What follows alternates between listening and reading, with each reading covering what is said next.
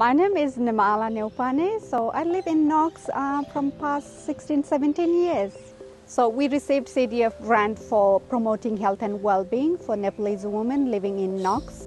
Yoga and dance is really important, especially to relieve your stress, and so you forget about what you're going through and all your stress over the week, and so we de-stress our body and calm down. And then dance is also really important because it builds your confidence. Grant we received from Knox Council has a positive impact in our community, particularly Nepalese women. Feedback we are receiving is when they come to this program, after dance, meditation, yoga, all that, they feel fresh. Didi Bahini Samaj, it's not only about like entertainment and everything, it's for our wellness as well. So it's important for the community to participate in this kind of activity, especially the dance. Is number one, health and well-being.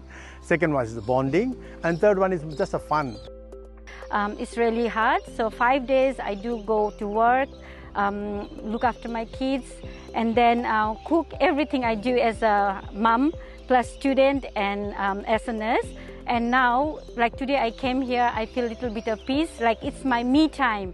And it's for my well-being. So if I am well, I can make my family well. For the community, it's very healthy.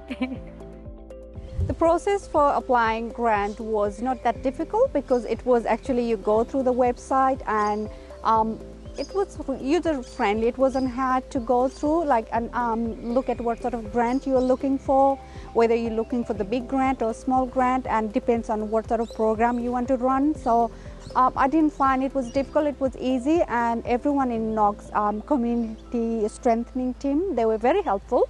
So I was able to talk to them if I had any questions. So I had good experience. So I would say the advice for the community who are thinking of applying the grant is, first of all, consulting with the community, and then planning the proposal and applying for grant would be good. Yeah.